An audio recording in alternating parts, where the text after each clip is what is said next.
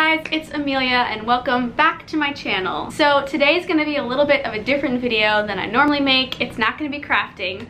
Today's video is about my summer practicum placement at an inpatient hospital setting. So I'm in grad school for speech language pathology, and that involves 3 practicum placements in a clinical setting to gain experience before I take all the tests and get officially certified as a speech therapist. So this summer I have been at a hospital doing 4 days a week of therapy, following around the speech therapist at the hospital, and it has been a super incredible learning experience, and I thought I would share a little bit about it. When I first found out that I was going to be at a hospital and do inpatient therapy, I was really nervous. I didn't really know what it was going to look like, and I YouTubed inpatient hospital day in the life, and I couldn't find a lot of videos, and so I'm making this video so that hopefully anybody who's watching, you are someone who's just like me, who has a placement like this and tried to find a video with information. So I'm just gonna share my experience of the hospital that I'm at, and I hope that it helps. So I just literally came in the door from my second to last day at my placement. Tomorrow is my last day, which I have mixed feelings about because number one, I'm really excited for a break. But number two, there's definitely gonna be things that I miss about my hospital placement, which I honestly did not expect, because when I started, I didn't like it. I'll be honest, I did not like it. It was really fast-paced and stressful, and everything was new. It was a lot, so I did not like it. But as time went on, I actually really started enjoying myself, and there are parts I'm gonna miss about my placement. So I couldn't take you guys into the hospital and film a day in the life, but a typical day, I get there at 8 o'clock, so I park in the student parking lot. They provided me with a parking pass, thankfully. So I walk to the hospital, I pack a lunch, I bring a tote bag, which I'll show you what I bring to the hospital. I bring hot tea and then use it to drink water throughout the day, because you gotta stay hydrated. My supervisor will get there and she'll arrange the board. So there's a board up on the wall with little tags that are magnetic, that are dry erased, and they write down the names of all the patients that have orders for speech therapy, and then they organize them under categories, if they're a meal follow-up or if they're a new order, and then they organize them under the names of the speech therapists that are there that day. So usually at the hospital that I was at, there are 2 to 3 speech therapists, usually 2, and then myself as a student, and then there was another grad student as well. We'll call her Kay. Kay literally changed my life. I could not have done this placement without her. I love her. My supervisor will get there, and she and the other speech therapists will rearrange the names, put people under different lists, and decide on the official list for the day. And we usually keep all the patients that we've been seeing previously and then just add new ones as they come in. We write down all of the patients' names under my therapist's name. I want to show you a student sheet, but I will put a student sheet on the screen. This is what my hospital uses for students. So every morning we take one of these sheets, we fill it out, patient name, their room number, reason for seeing, and then I make sure to write down the patient's age, gender, what diet they have right now, and then why are they here in the hospital, and then any medical history that might be pertinent. And if I'm doing a cognitive evaluation or an aphasia evaluation, I'll write down their birthday, because that's a question on the eval, and I would have no idea if they got it right if I didn't write it down from their chart. And then of course you write your time in and your time out of each patient's room. Your supervisor will do that for billing purposes, but you do that for logging your hours on Calypso. So patients that we typically see are anybody who's having difficulty swallowing. We also do fees. So my supervisor is certified to do fees. So I can't do a fees, but I'll feed the patient while she's feesing them, and modified barium swallow studies. And then a lot of stroke patients. We do cognitive evaluations for stroke patients, aphasia evaluations, dysarthria evaluations, voice evaluations, which I've actually never had to do a voice evaluation, but we do that as well if needed. After you evaluate the patients, you'll decide if they're appropriate for therapy, and you can put that in your note, and then you'll start seeing them 3 to 5 times a week, usually 3 because there's so many patients, and you'll see them for therapy. So then we do therapy for all of those things that we do evals for: dysarthria, dysphagia, cognition, voice. We've also seen multiple total laryngectomies, and then trach patients. So we do PMV tolerance. If you don't know what PMV is, it's passing mirror valve. I'll put it up on the screen. What else do we do? I don't know. I think that's pretty much it. So that's what we do every day, and every day looks different. We've gotten more and more hands-on as time goes by. So when you get there in the morning, we spend about an hour looking at patients, and then we discuss the patients that we've looked up with our supervisor to make sure that we know exactly what we're gonna be doing with them. And of course, at the beginning of the semester, we would get a lot of information wrong, or we would miss information, or we would have outdated information. But now that it's the end, it's pretty seamless. We just talk to our supervisor and we pretty much always know what's going on because we know how to look patients up now. Do evaluations first. So anybody who cannot eat right now, who is NPO, you would do a bedside swallow study. You go downstairs to their room. Well, for us it's downstairs. You go to their room from the rehab department, wherever it is. Then you're gonna do a bedside swallow study. So at our hospital, it looks like giving them PO trials, which means trials by mouth, of ice chips, water. You start with spoon, go to cup, go to straw. If necessary, you can do nectar thick liquid. You could do honey thick liquid if necessary, but usually we go from water to puree, which is an applesauce, and then to pudding, which is puree as well, but a thicker consistency, and then mixed, which is a little container of pears, and then solid, which is either a Lorna Doone cookie or a graham cracker. And you have the patient say ah before PO trials, and then in between each PO trial you have them say ah to analyze vocal quality, to see if there's wet vocal quality, because that would mean possible aspiration penetration. You watch their respiratory rate. It still is very intimidating to do bedside swallow studies just because every patient is so different, and I kept wanting to have an outline and like the same, what I just described to you. I wanted to do every single thing with every patient, but that's not what you're gonna do. So if someone is having really, really extreme dysphagia, you might start with ice chips. If they're not, you might start just with water by cup. If they're medium, you might start with water by spoon. So it's very different, very intimidating at first, but that's the basic outline that they follow at the hospital, and you kind of just change it up as you go. And of course, my supervisor was always with me when I did bedside swallow studies, just to make sure that I was doing everything appropriately, that I wasn't doing anything that would harm the patient, because as a student, I might not know something. So that's a bedside. So you would do that. And then you also do any other evaluations like cognition, aphasia, dysarthria, voice, any evaluations that orders have been put in. So then after evaluations, you would do treatments and then modified barium swallow studies in the afternoon. So you need to get any appropriate doctor's orders, because you can't just like do things willy-nilly. You gotta have orders from the doctor to do them. And then you do treatments. I am going to now dive into what's in my tote bag. What do I take with me to the hospital every day? Number one is a jacket, because the temperature is always fluctuating. So it's literally freezing and then really hot, and you never know. So I bring a jacket. And also I wear scrubs to my placement, which, not gonna lie, I kind of love. I know some people don't like scrubs, but I love them, to be honest. Okay, so then I have this clipboard. Let me take everything off. I have a clipboard with a pocket in it. Very, very important, because inside I keep all the evaluations and therapy materials that I've used so far, and I keep them in this binder. But anything I think we're gonna use during the day, I can just put in here and then have easy access as I'm going to patients' rooms, which is really, really helpful. And I'll show you what I have in here in a second. So then I have a binder, which I made before my practicum started, of things that I was like, I think I'm gonna need this. But then as my placement went on, I learned what I did need and what I didn't need, and my supervisor gave me a ton of materials of what they do at the hospital, and I organized them all in here. Then I have an umbrella, because it's poured the rain down multiple times and I have to walk to the parking lot, so very important. Then my wallet, of course, a crap ton of pens and markers and highlighters. Something that me and Kay did that was extremely helpful was we laminated all of our evaluations. It's been so helpful because you can just take your evaluation, you can take a dry erase marker, you could go do an evaluation, go upstairs, write the note, wipe it off.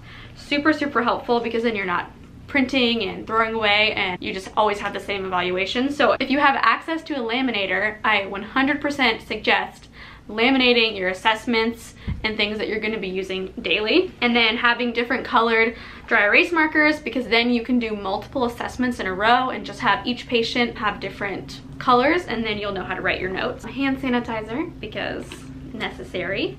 Then I also have a bunch of extra, oh, Advil. You never know when you're gonna need Advil. Then I also have a bunch of extra masks. Then I have my student name tag. We all get name tags that you're required to wear during your placement to identify yourself as a graduate student. And of course, when you go into a room, you introduce yourself as a graduate student to the patients, but I wear that every day. And then I think that's everything I have in here. So let's look at what's inside my binder and my clipboard. Okay, so let's start with the clipboard. It's gonna be a little unorganized because I literally just walked in the door.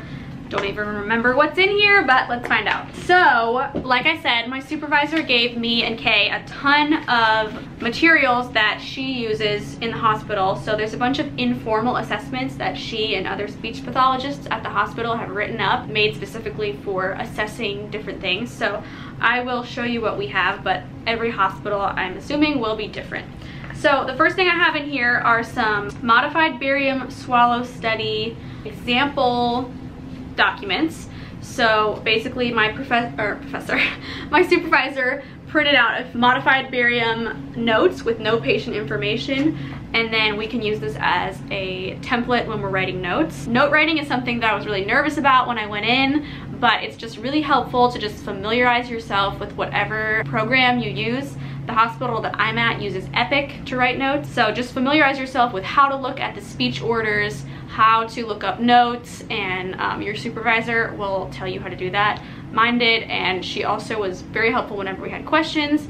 Don't be afraid to ask questions even when you know you're wrong, because you're there to learn, so you might as well just learn. Okay, so we had those because I wrote a modified note today and I needed an example. Then I have some blank pieces of paper that we use for the Western Aphasia Battery, which is an assessment for people with expressive and receptive language deficits. Then I have a bunch of therapy materials. How we plan treatment is we use these books, which I'll put on the screen. So they have them at the hospital, and then there's a copy machine, and we just make copies of what we need. And then I keep the copies because I know we're gonna need them again for other patients. The things that we do therapy for typically are cognition with these books, and then some aphasia, but it's a lot of cognition. So here's just a piece of paper from one of the books, can't remember which book, but it's naming categories. So this is what it looks like. We just made a copy, and this would be helpful for verbal fluency. So you'd say, I want you to name all the fruits that you can in 1 minute. Then what kind of cues they need. Do they need phonemic cues, which would be like the first letter or sound of the word, or do they need semantic cues, which would be more like describing the situation that the word would be used in. That's one example. We also do, I have inferences, I have abstract expressions, convergent thinking. So that would be, I'll say 3 words, tell me the category they belong to: cup, bowl, saucer, and the patient would say dishes, and then they would get a correct point for accuracy. So that's how we usually take the data. Then there's math for functional problem solving. Then there's new learning, which is like you read them a story and then they have to answer questions about the story. So there's different new learning activities that we do. And then what else is in here? Oh, my dysphagia notes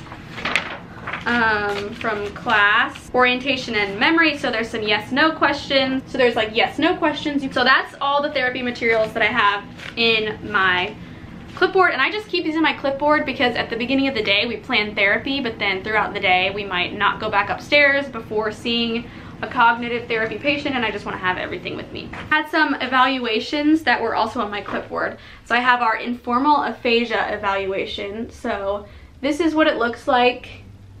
I don't think it would be helpful necessarily to share it because every hospital is different, and also my supervisor like made this specifically, so I don't know if I should just hand it out to people. So I will show it to you if you're interested, but I'm not gonna like put it in the description or anything. And then informal dysarthria evaluation. These were formatted differently. My supervisor just kind of had them in sentence form across the page, and Kay is a genius and she put it in like little boxes and made it super easy to read. And we put it in order with numbers so that we would always know the right order. So we do the informal aphasia with the Western Aphasia Battery, which is here. So you can just find this online. This is a standardized assessment. So we use that and it's laminated, which is awesome. Then we have the informal cognitive evaluation.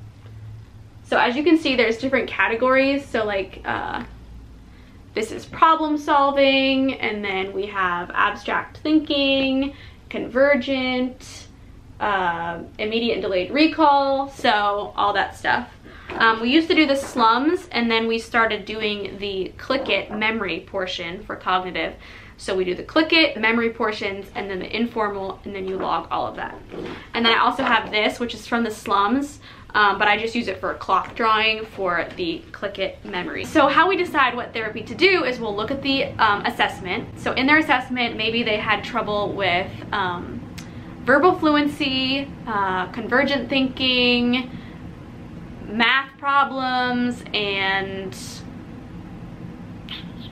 abstract thinking. The evaluation will have like all those categories on it, and you just tally up how many they got wrong and how many they got right and give them the correct percentage. So then if they had trouble with all those things, when you go into therapy, you just find materials that target those categories. So I never had to put in any patient goals. My supervisor would do that, and then I would just do therapy based on the goals, but the goals reflect the evaluation that you do. Then I have this paper here. This is from one of the books.